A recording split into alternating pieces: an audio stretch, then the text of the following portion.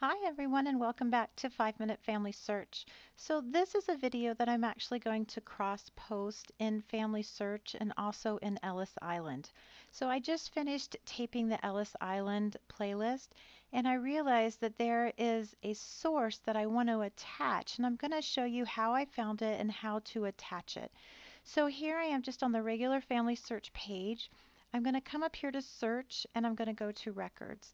Now the ancestor that I'm going to be searching is my great grandfather's brother. He came through Ellis Island and I want to go ahead and document that. So I'm going to go ahead and type in Alphonse and I'm going to type in Vriesacker, and I've already been here before so it auto-fills.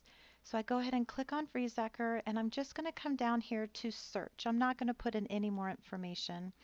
So when I do that, it's going to pull up this top record, Alphonse Vriesacker, and it says that he's on the New York passenger arrivals list through Ellis Island, and it tells me his residence and his immigration date.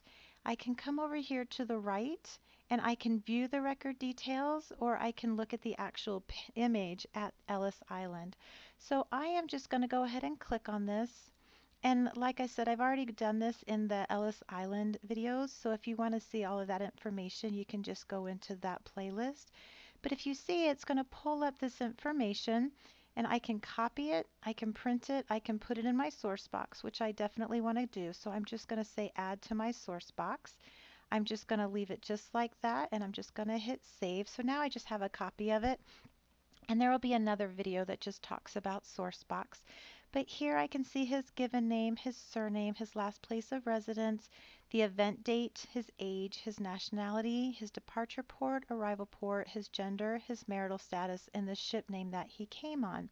So if I wanted to look at the actual image, I could just come over here and click this button, and it would take me, well, I could click here, or I could just come down here, partner site, and I can just click there and it's going to take me directly over so I can see the actual image. But I'm just going to say I want to attach it to Family Tree. So when I do this, it's going to bring up a list of possible matches. So I know that this is him right here, Alphonse Vriesacker. He was born in 1886, and I know that this is his unique ID number. So I'm just going to come over here and I'm going to click select. And when I do, it brings up this information. So it's Alphonse Vriesacker. This is the actual Ellis Island information. On the right-hand side is Family Tree.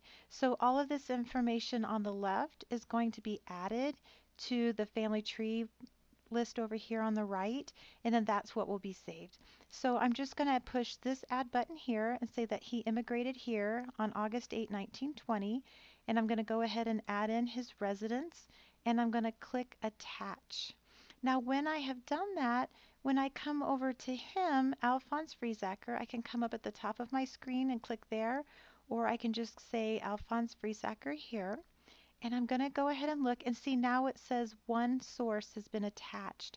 So I just went in and said Alphonse Vriesacker came through Ellis Island, and I put in that information. So now when people look at him, there is actually a documented record that gives information on Alphonse Vriesacker. And that is how we can connect sources into Family Search from other websites.